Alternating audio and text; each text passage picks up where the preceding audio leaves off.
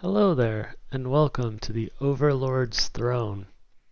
This is my first room I've created in VRChat, which is based off of you create the scene in Unity. I'll take you for a little tour. So in the back of the room we've got the bookshelves and some books and some skulls, and above the door over here we have the triumph of Meow Pew Pew in the tower after the Leviathan raid, year 1, D2. Over here we got some more books, some bottles, got some shelves.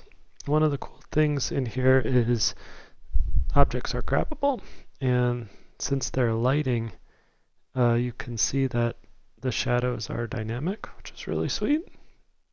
Pretty sweet. You can see it on your own shadow too. Put this right here. Oh, all the objects have physics too, so drop them. Put that back there. Throw a book over there.